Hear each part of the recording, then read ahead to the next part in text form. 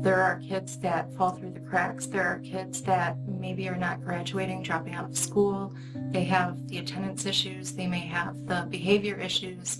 And simply because once they leave the structure of the school, their lives are not something that allow them to be successful here without knowing that they exist.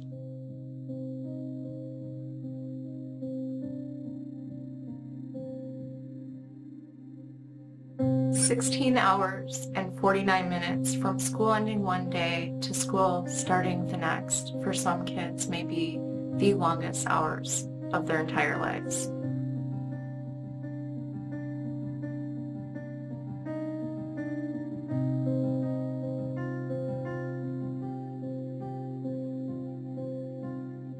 The biggest issue for kids, especially for school-age kids, is it's almost impossible to concentrate and focus on school.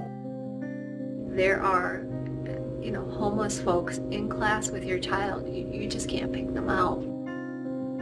One of the things our community needs are more places for families and for our adult students or older students who don't have a place to stay. Love. Main thing that teenagers need is love.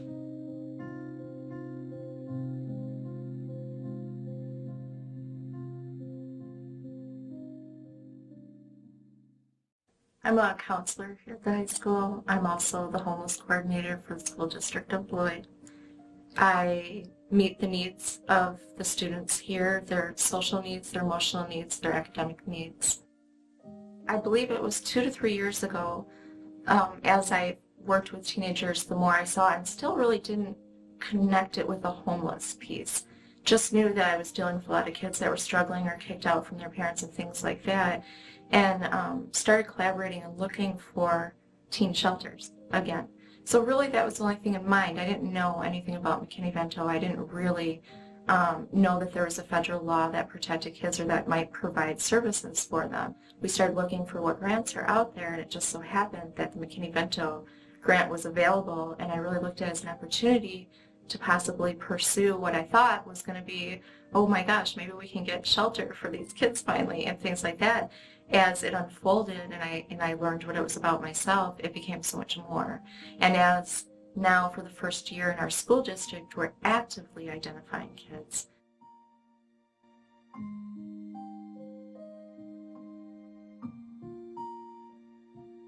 It has opened my eyes to so much more of their struggle, even more than I had ever possibly imagined. When I go and talk to a group about homelessness,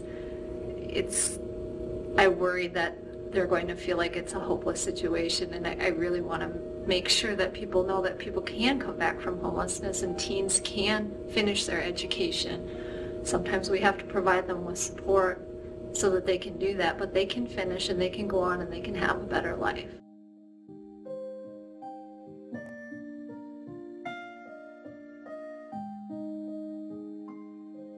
Kayla Brown is now a senior. She is a 19-year-old senior that really has struggled a lot throughout her entire adolescence and probably a lot of her childhood as well.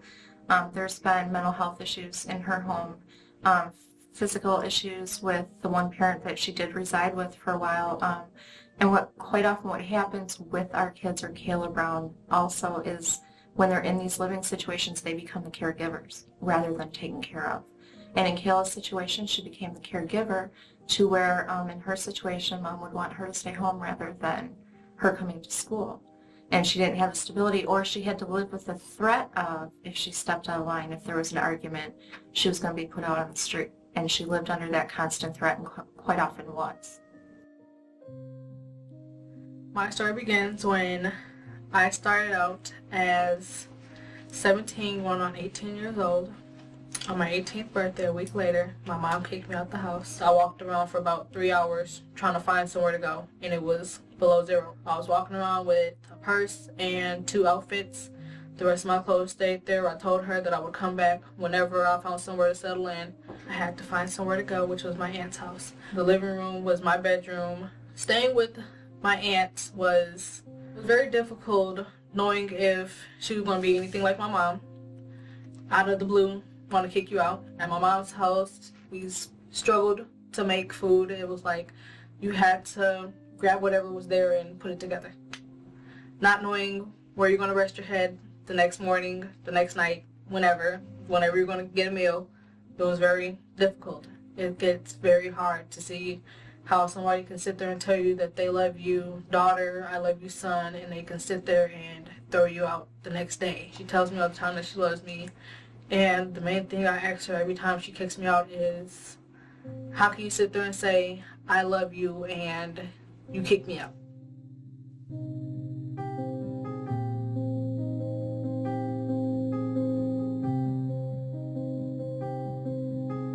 What it is it's a huge disruption to not having, kids need systems, structure, and routine, and they need stability. And without that stability, without knowing that you have a roof over your head and food on the table, without knowing that you're going to be in a safe and secure environment, you are constantly going to worry about that. So if you're worried about where you're going to sleep that night, if you're worried about where your next meal is going to come from, if you're worried about your safety, those are those basic need issues: food, clothing, shelter. If you're worried about that, it's really hard to move beyond that and think about my homework assignment, or think about socializing and getting involved with friends, or think about connecting in the community.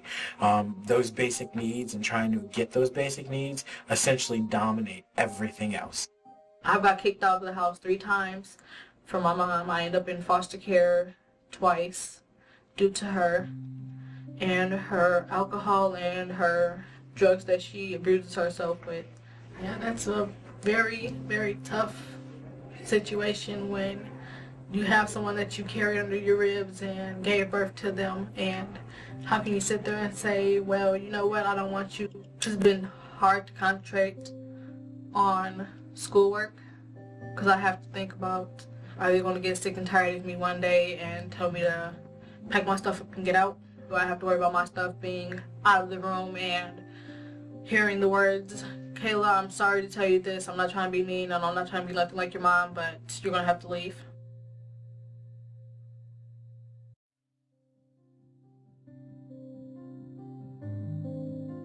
My oldest son, who's 27, would bring friends home, and some of those friends would end up living with us for a while.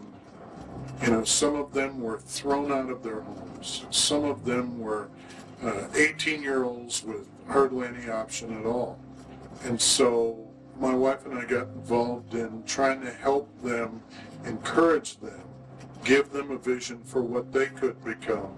We've had personal experience with those kinds of situations, and they're very sad. So I've seen the younger end of that, and I hate watching the younger end of that.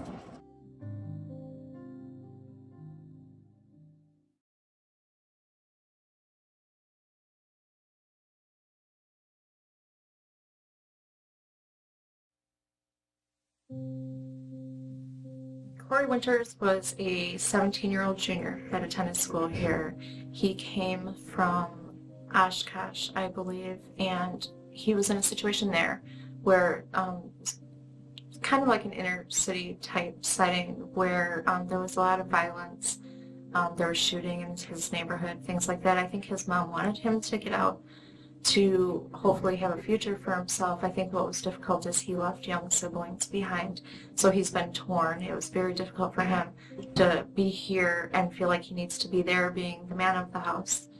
And he excelled academically. And for the little bit he was able to come to school, because again, he was in a situation where people took him in. So he couch surfed with this particular family. It wasn't his home. So he pretty much had to live in a way that he can't, really screw up or get comfortable or that sort of thing. He did end up getting a girl pregnant, which complicated his life even more. I would say he was easily a 3.5 grade point average. He had potential to go very, very far, and I still hope he does. He did go back home just recently. He did feel the need to go back with his mom, and I believe he is back, and I think what we'll do is we'll see him come back and forth. What I'm afraid of for Cory is that his education will get lost as he goes back and forth.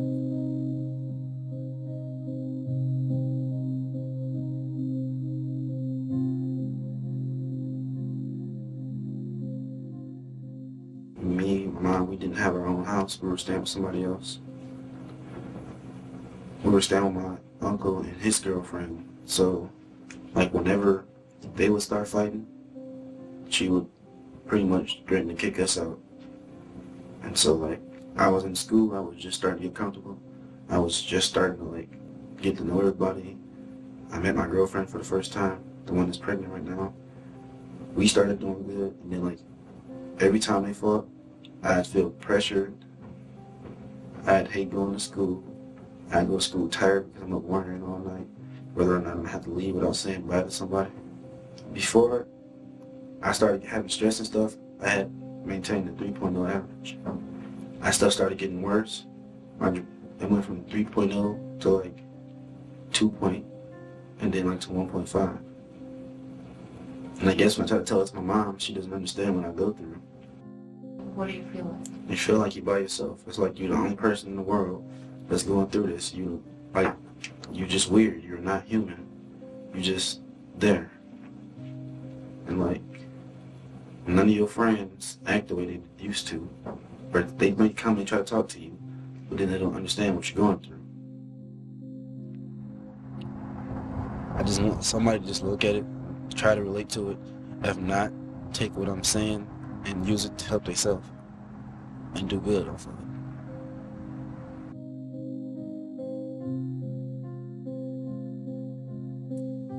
A lot of insecurity, a lot of stress, a lot of anxiety. Again, a lot of times the kids, if it's a family situation, the kids feel just as responsible to try to help take care of everybody. If it is one of our unaccompanied youth situation, it truly is, where am I going to be staying tonight? Don't really probably care so much about that homework assignment I got because I don't have a way to do it anyway. Where am I going to be staying the next day? What if there might be an abusive parent or domestic violence going on, finds me or tries to get me back? What if the police get me? You know, they deal with all sorts of stressors that are out there. Quite often we have kids in our school, and if there's ever a chance to be out here, when that bell rings, when you're young and you're a child, you think, oh my gosh, bell rang, running out the door as fast as you can. We have so many kids that linger around that our halls look as full as they do when we open the doors in the morning. There are so many kids that don't want to go home because they just may not have a place to call home. This story was shared with me by a man who is involved with the HEAT group, trying to provide shelter for our unaccompanied youth. He told me that he was on an interviewing committee for a scholarship through the Rotary Club and asked a young woman who was a 4-point+ student, very accomplished young woman, why there was no address on her application. And she said that she was sleeping in a car, that her dad had left the family when she was a toddler and her mom was involved with drugs, and she felt that it was safer and better for her to be living in the car. And he can't tell that story without a catch in his voice. So many of our young people are struggling and have such potential. It's something that we need to be able to support. We need to invest in our young people. One of the hardest things for me is when I get a call from a young person who has no place to go that night, and I can't tell them that there's a place that they can go. Right now, there's no place for 16 and 17-year-olds who are on their own to go. There's no safe place for them, and I have to say, I'm sorry, I can't help you. And I don't know what happens to those students many times. Quite often people have a stigma about who homeless people actually are and what homeless people look like. It's a guy who's a drunk or a drug addict and they're just hanging out on the street and they don't. I think people would be interested to know that at any given time in this country, 40% of all the homeless people in this country are children under the age of 17. I think that is a glaring statistic. It changes the face of who we think is homeless. It is not what we normally think. It's young families with children. It's people who have been displaced because they've lost their jobs.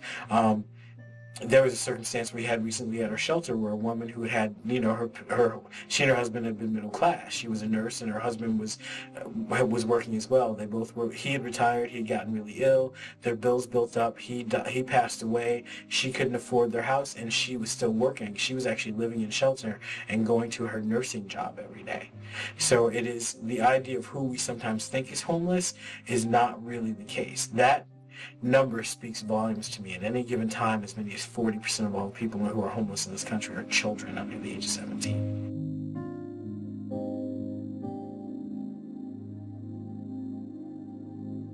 I remember one situation where the female student I had last year, she was in my productions, and I try and keep a close tabs on their grades while they're in my productions, and making sure they have a 2.0 GPA and everything. And I went up to her one day and I said, hey, I noticed your grades are slipping. And, I mean, she just absolutely exploded. Yelled at me for even checking on her. Did you understand where it was coming from? At the time, no. I had no idea at the time. I mean, I knew she was struggling,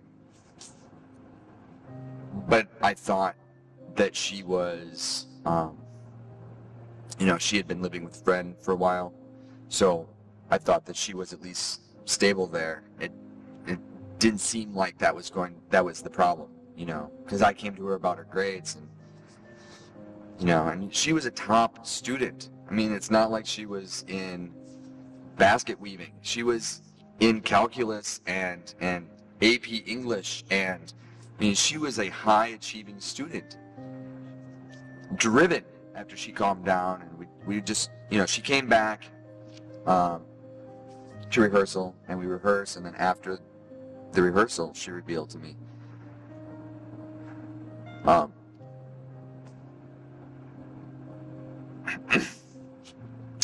her friend's parents were kicking her out. Do you think kids in her situation would rather be invisible? Do you think part of her explosion on you was she didn't want to be visible to you? Yeah, she didn't want people to know. I mean, they certainly don't want people to know. And she was a senior, and she was so close. I mean, she's months away from graduating. And she had applied to all these colleges, and lots of promise, and she just needed to get through the school year, and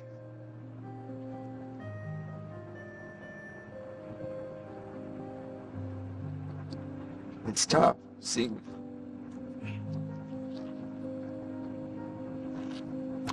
someone struggle like that. And she was not getting kicked out because of anything she did. Her friend's parents determined that they just couldn't afford to have her there. So,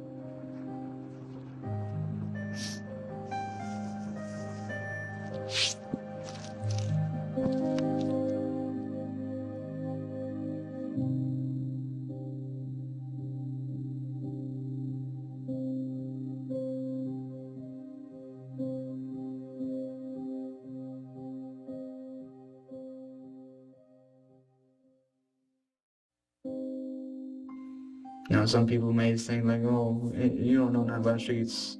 Yeah, I do. It's rough. I've slept outside. I've had to do things for money that, I ain't proud of. You know what I'm saying? People might find it's cool, but no, it's not. it's just getting me by, and I'm tired of just trying to get by. I want to make this work. I had a pretty good life, I was raised on Copeland, actually 1869 Copeland Avenue. It's a greenhouse. You know, I lived there with my mom, my dad, my sister, my Uncle Troy, my Uncle Robbie. Until the time I was about 2. My mom had an affair on my dad. So my dad, I wouldn't call it kidnap, but parent napped me supposedly from my mom's house when I was about 2 years old. So she tried taking him to court. She didn't show up for the court dates. So the judge right then and there gave my dad full custody of me. I lived with my dad probably to the age of about 10. You know, he had a lot of girlfriends, so it's nobody really that was like too important to about the time I was probably about 6 or 7, probably going on 7. I met Debbie, and that was my dad's everything, I guess, you know, because I never seen him act that way with another woman, and you know, I thought maybe she would be the one that I could finally look up to and do things with. And, you know, she was a great mom. She didn't have no kids of her own. You know, she treated me like the world. You know, her own son. I had everything. You know, I had my own room. She bought me everything. My dad didn't work at the time, so it was just her. And then, about the time I was about 9 years old, things started going rough with them, and you know, they was always arguing. You know, my dad would come into my room and sleep instead of sleeping in the bed with her. You know, just one day out of the blue, I just woke up, talking about I needed to get my stuff and pack everything. It was about 2 in the morning.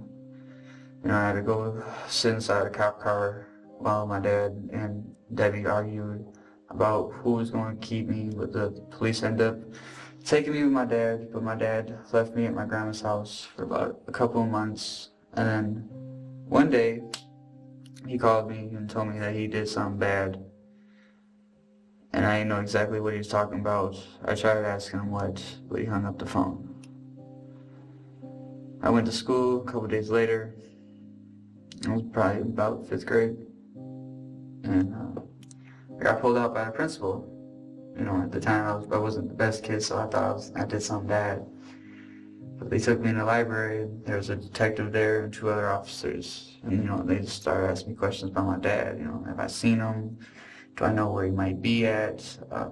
His relationship with Debbie. And, you know, at the time I didn't know what the hell was going on. You know, just answering questions just like it was anything else. And, you know, at the end of everything, they told me that they found my stepmom murdered.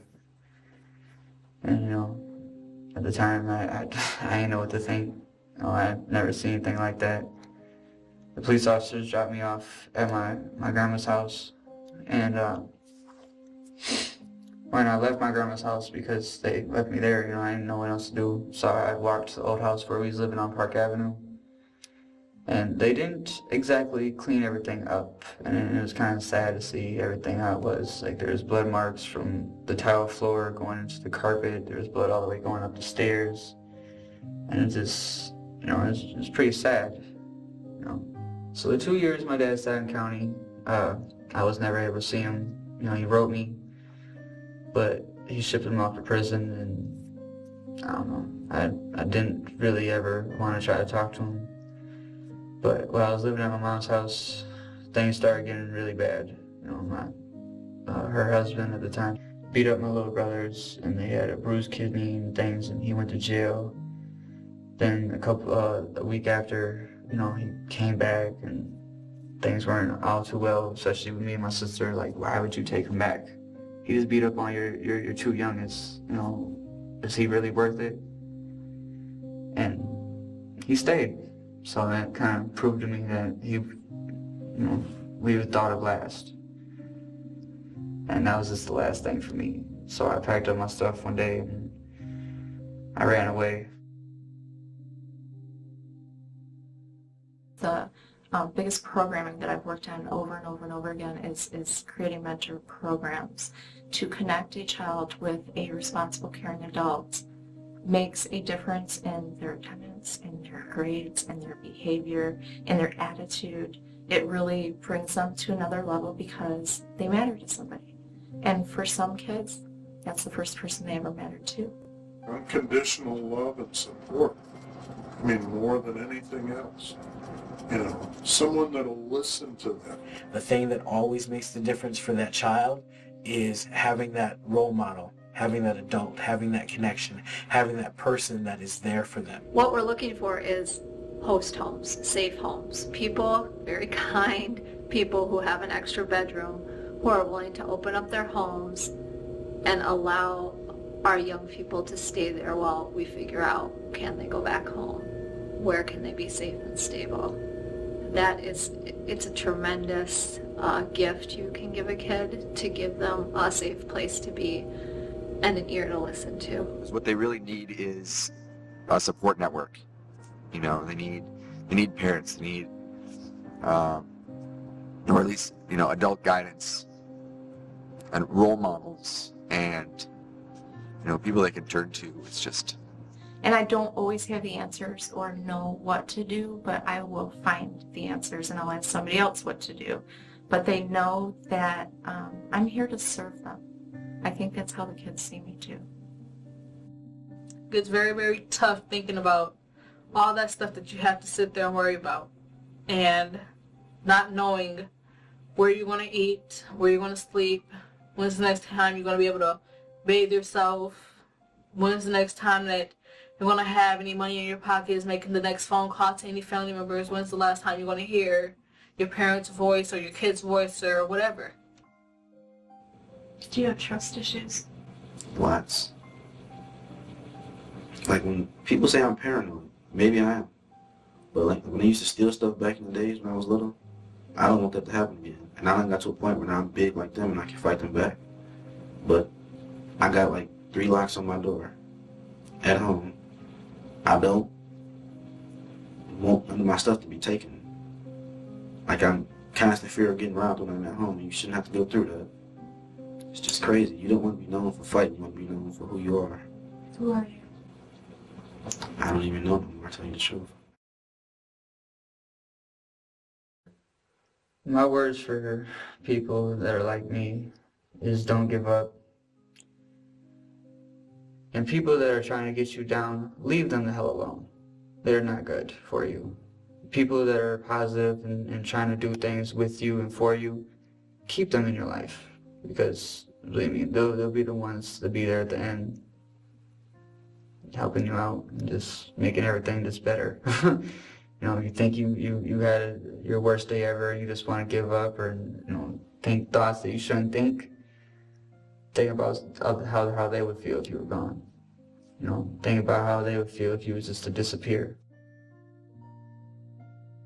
There's a perception out there that our unaccompanied youth, our teens who are homeless, are kids who aren't worthwhile in some way, kids who are using drugs, kids who are very troubled or violent kids. The reality is that those kids exist, as well as those kids who are living in a car and pulling up a 4-point plus, kids who want to go to college, kids who have left home because it's so bad at home it would be better to sleep in a car. It's really important that folks see that our kids who are homeless are a wide range of kids. It's not just kids who are troubled, who perhaps some folks think there's no hope for. It's kids who have so much potential and can contribute to our society as adults if we give them just that little boost. I have this vision of displaced youth being engaged in a year-round school camping program. They live on site, they go to school on site, they have their shelter taken care of, faculty and staff live on site. In an ideal world, I would set up a facility where we're taking kids in so that they know their basic needs are met, they know that they're in a nurturing environment, and we can also focus and concentrate on their academic prowess and their futures. But it's setting up a space where kids who are displaced, kids who have had to leave their families for whatever reason, abuse, neglect, whatever issues going on at home, that they have a safe and nurturing environment to come to with caring adults and positive role models that we can follow through and work with them until adulthood. and get them into being productive members of society. That's kind of, if I could do anything, if somebody gave me an endless pot of money, that is the thing I would do. The needs are so great, and it's not just the needs of the kids, which I do a lot of crisis management here, and I try to provide resources or steer them in the right direction or take care of them in a way that I can as far as support or comfort, but I'm not able to reach the families, which I think is even more important to help create that stable environment again, is to really start working with the families. The other thing that is the biggest challenge is we have no teen shelter. And without having a transitional place to know that I have stable, safe places for these teenagers to go, I'm constantly in fear of losing them.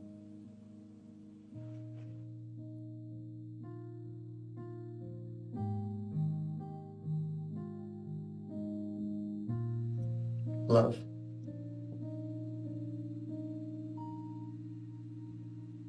Yeah. That's it. That's all I've ever wanted. Was just somebody just to love me back and be proud of me. You know, I asked my mom about my graduation, and she told me that she's happy for me, but she's not going to it. So.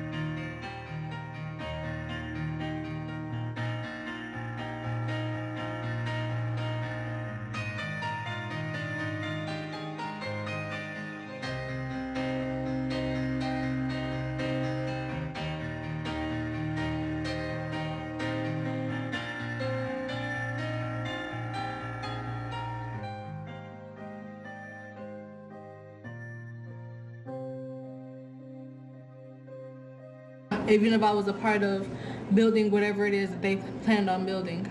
Like if they were to plan on making a big old building for all the homeless children, I would want to be a part of that. And that's my main thing. I would really want that. I wouldn't want nobody to experience half the things that I went through. I wouldn't want them to experience half of it because it makes no sense for them to.